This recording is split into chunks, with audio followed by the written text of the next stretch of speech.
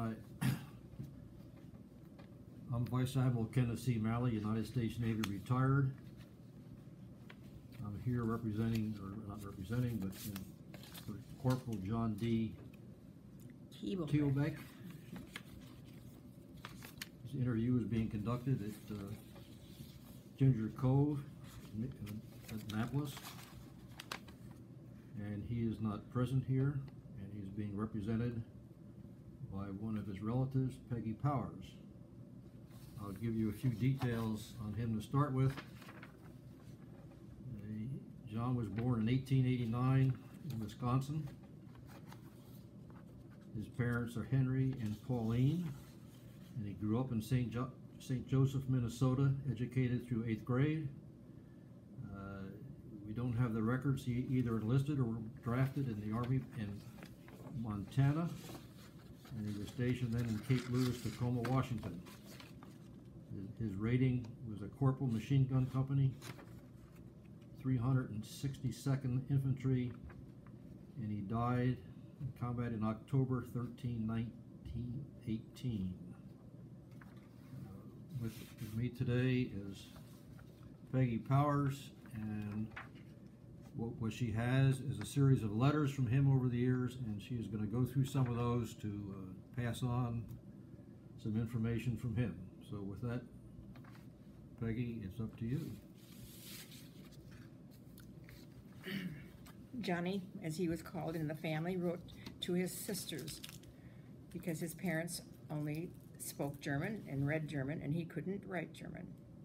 One of his letters to his brother, William, who was going to be drafted soon, he said, "When I arrived here, I was dead broke, and I'm certain they will pay me soon, but so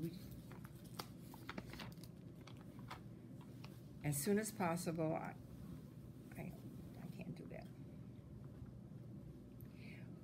Whenever you are drafted, take your suitcase along and 2 suits of underwear, a couple of shirts, and you will be in the same fix as I was. They didn't furnish us any clothes till last week, and don't take your best suit of clothing along if you can help it. They might be different when you get them later on.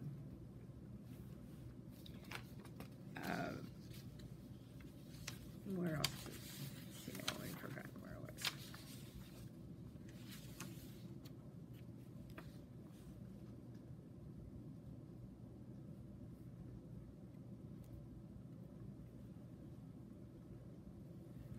Where did you read the part about the guns? I don't know where that letter is.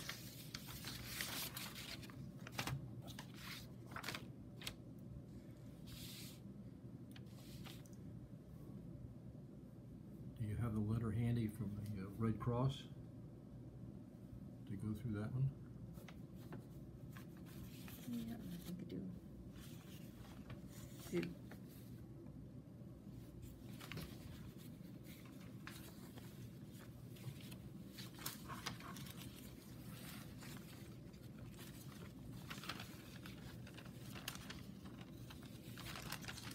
is that it? That's it. The letter sent to Katie Kuebelbeck from the Red Cross after the death of John is, "You have no doubt received a telegram telling you about the death of your brother at our hospital. He came to us a few days ago with gunshot and shrapnel wounds in his back and neck. Peritonitis and other complications set in spite of all of our care of good nurses and doctors. He passed away at 4:30 in the morning, October 13th. We buried your brother with 2 other of his comrades who had given their lives for the same great cause. Their funeral was a military one. Their caskets were covered with the flag of their country, and 6 of their comrades carried them out to the cemetery and in a chapel. The priests of the Catholic Church officiated. After the casket was lowered, the bugler sounded taps. It was so impressive to see the boys stand at attention while the sweet notes of the bugle sounded up and down the valley. It is a lovely valley, too, that we have chosen as a resting place for our boys. It is green and cool with a little stream and all kinds of wildflowers in it. The cemetery is on the slope of a sunny hill that overlooks the stream and the French village. The village is quaint and so typically French of the olden times. The people of the village are the style of the olden times too, and they love our brave boys and will cherish and keep green the place where we bury our precious dead. Father Chupal was with your boy before he passed away and administered the last rites. I hope that he will write to you also, as he may be able to tell you more than I can. Your brother was not suffering when I saw him last, and I thought that he was getting along all right. I do not think that it ever occurred to him that he would be called upon to go. I am a member of the Home Communication Service of the American Red Cross, and I want to help you in any way that I can. Please let us know if there's anything that I can do for you at this time, as we want to do all in our power to make it easier for the ones who weep at home and send these men to win a great cause. For as you should be proud to have given such a precious gift to your country. Your friend Elizabeth Andrews, American Red Cross, Base 42, APO 731.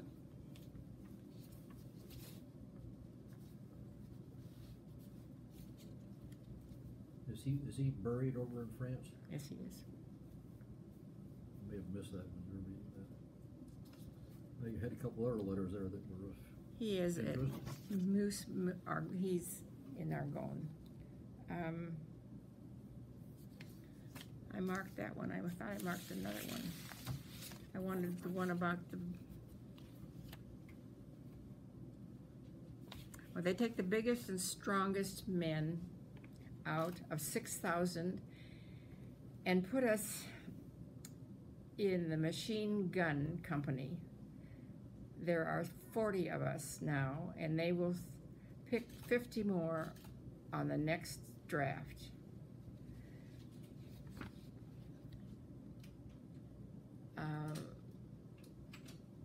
In a few days, all of us were out about 4 hours practice every day with these machine guns, and each man carried a .45 automatic Colt revolver. You ought to hear the noise we make. It is lots of fun, but we won't have fun very long. They figure on sending us to France soon, sometime in December. I hope you ain't drafted yet, but you can figure on getting drafted in sometime soon.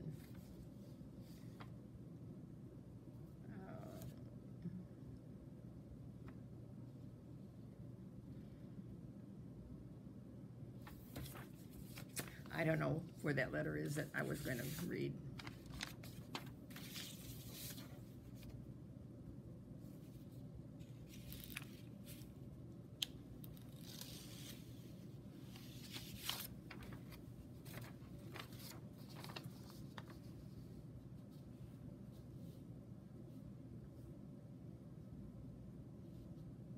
Oh, I was corporal for a long time, which pays $36 a month, and I will be made sergeant this week. That will pay $48 a month.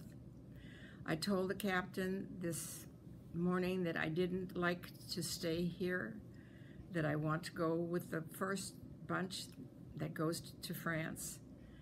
The captain told me to take in the lieutenant training school while we are here, but he will try to keep me with him when we go to France and give me my promotion when we get on the firing line.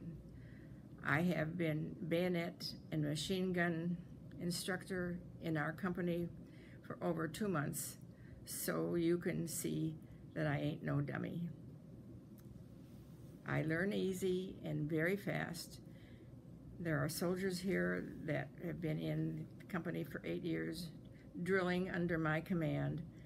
That should mean a man is a man when he will and when he isn't.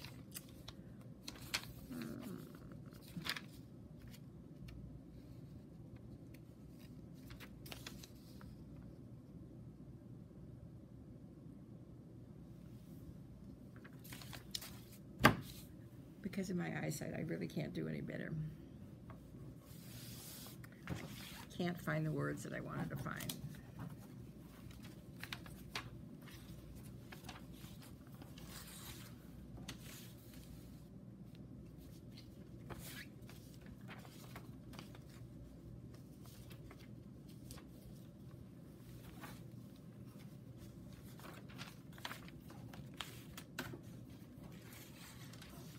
Read that one. Oh, I can't read his writing. That I have to have. I'm reading off of the copies because I can't read the other.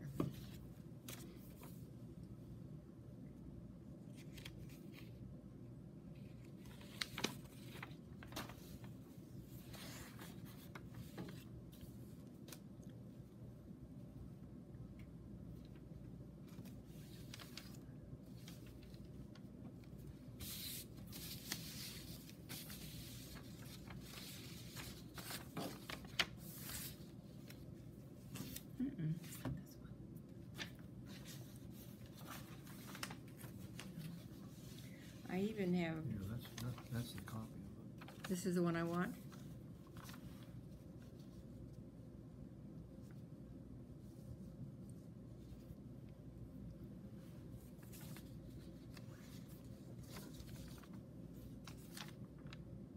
There should be 2 pages on that one.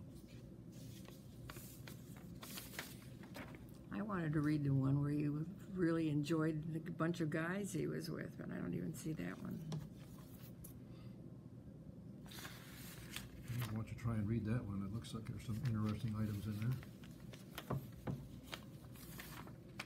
I thought you were reading one over there that he said he liked.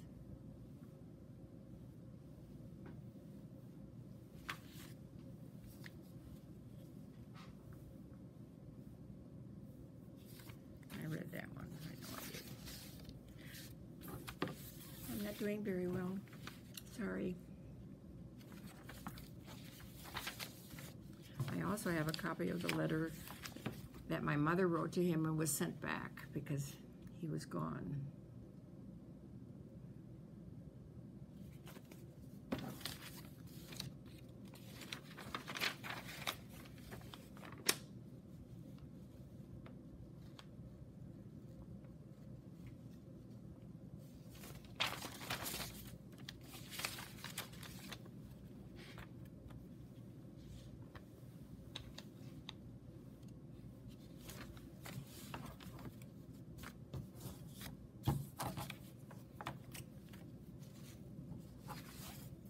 See what this one says.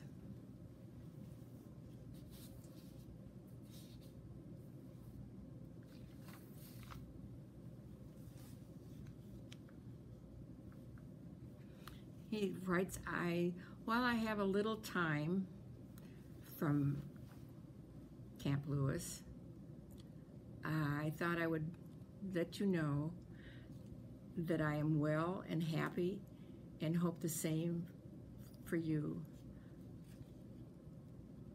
I certainly like it out here, and I am in the machine gun company.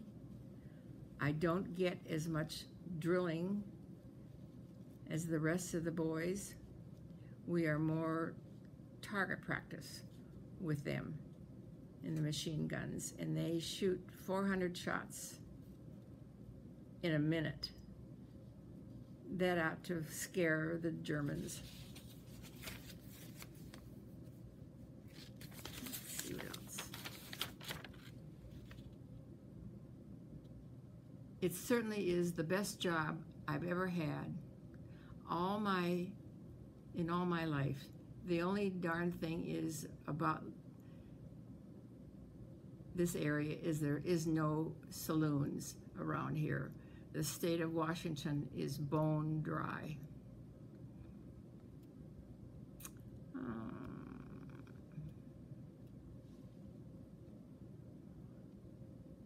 I can't read it. No, that's it. Okay. That can't be of much more help, I don't think. I thought I was organized when I came, but it all got messed up. Well, we didn't make the 30, I we didn't do- make the 30 minutes, so I don't know what that means either. I do have a picture of do they want pictures or anything like that? This is Hold it up in front of it and say what it is. This is a picture of the monument. No, hold it in front of you. I don't know where to hold it. The monument in his honor in his hometown of St. Joe. I can't get it from here. It doesn't show up anyway. And I do have a picture of him, a very tiny one. I threw away the obituary, but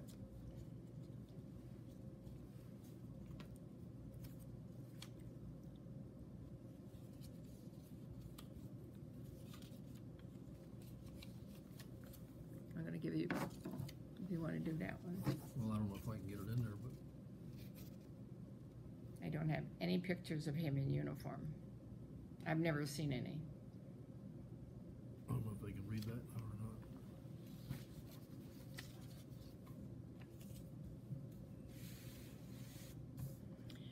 And the last letters that the family wrote to him were returned.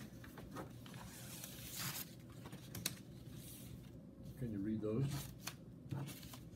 Well, they're the ones that they wrote. Yeah, but that's okay. Maybe something of interest in there. Well, one of them talks about the flu epidemic.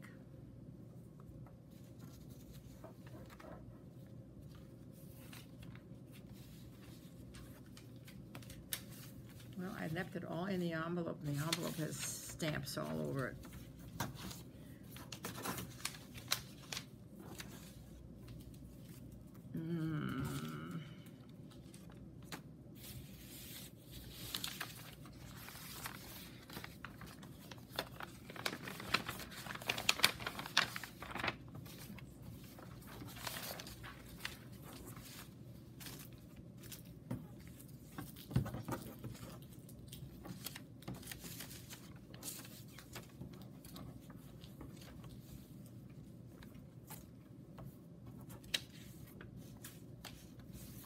I was so organized before I came here.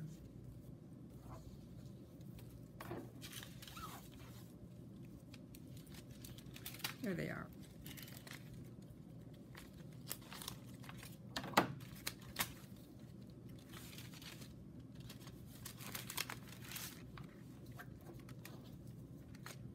This is what the envelope looked like when it came back. I think it's kind of interesting.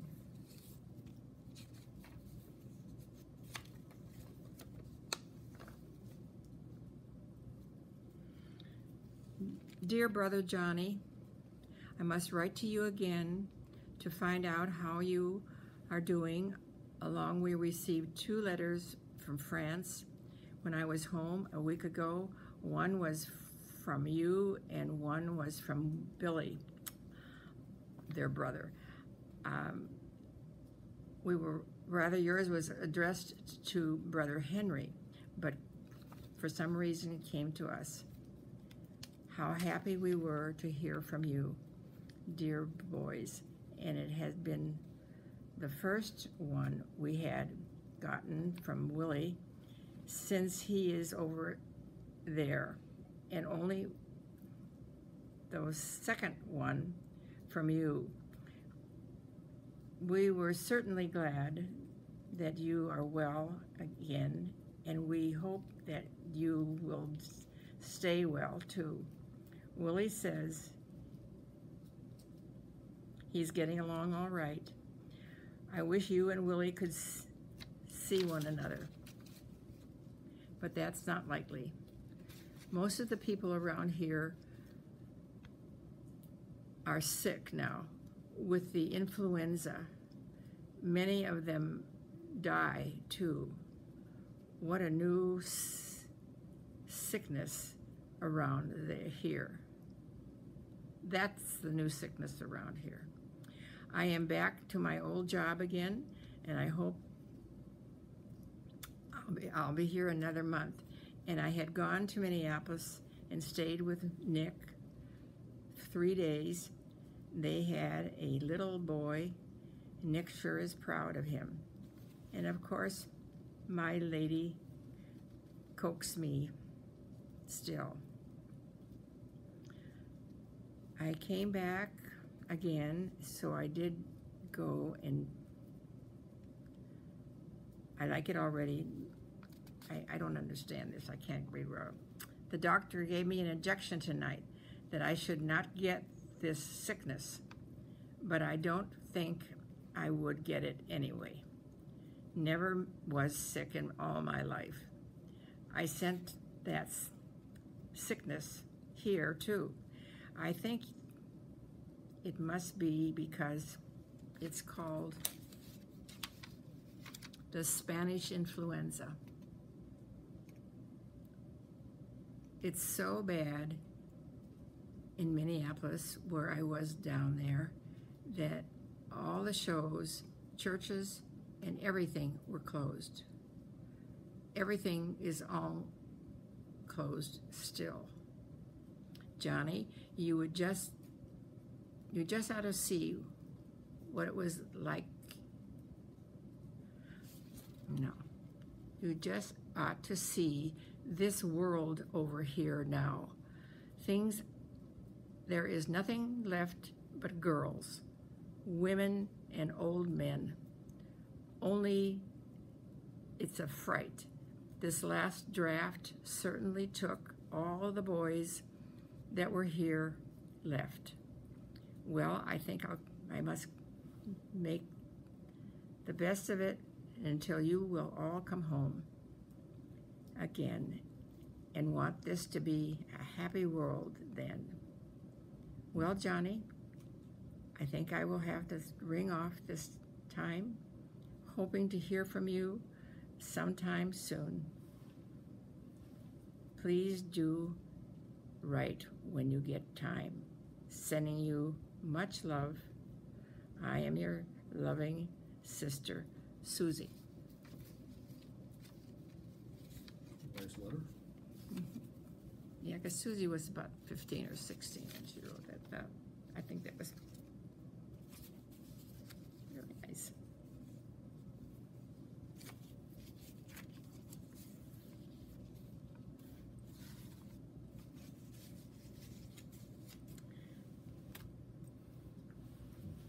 Anything else?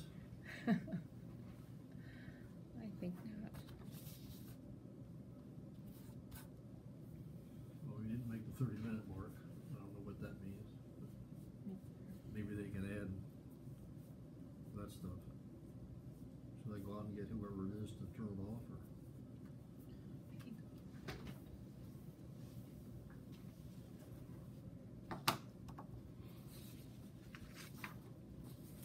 Yeah, to get all these all lined up together, and what I did when I got the letters, I translated them, put them and typed them all so you could read it clearly. And if I didn't understand the words, I just leave it blank. Well, you were more organized. I just went down to the copy machine and copied, but I thought I was organized. But now, for me, the light is getting very dim in here, so. But I'll try to put them back together for them. And because I did make a copy of each one, so I'll try to do these date-wise.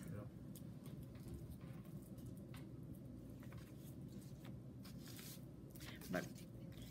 But all his letters were signed, your loving brother Johnny, and you know, we forget that people were just as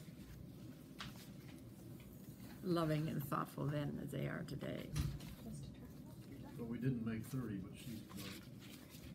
Admiral, do you mind doing another